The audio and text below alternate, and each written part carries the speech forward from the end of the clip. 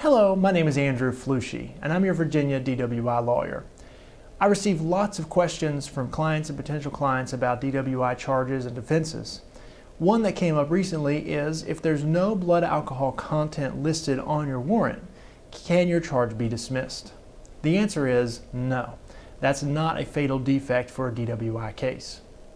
In Virginia, a DWI warrant needs to allege a violation of 18.2-266. That's the code section for DWI.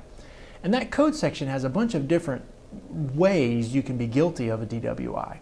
One way is by having a blood alcohol content of a 0.08 or higher, and that would be written on the warrant. But the warrant also is going to probably allege all sorts of other possible violations, saying you either did this, or you did that, or you did something else. And the catch-all DWI provision in Code Section 266 is simply that you were driving under the influence. So on the warrant, it just has to allege a general charge to give you notice of what you're being accused of. Now, when the trial comes around, the Commonwealth does have to prove beyond a reasonable doubt that you violated that section in some way.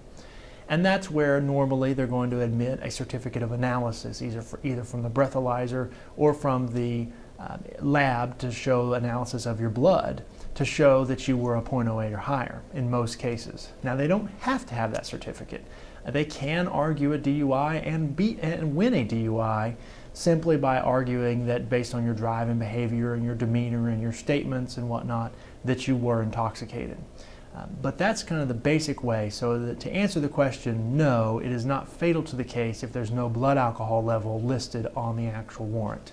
If you have a DWI or DUI in Virginia, you should definitely request a copy of my free book to go ahead and get started defending your case and answering other questions like this.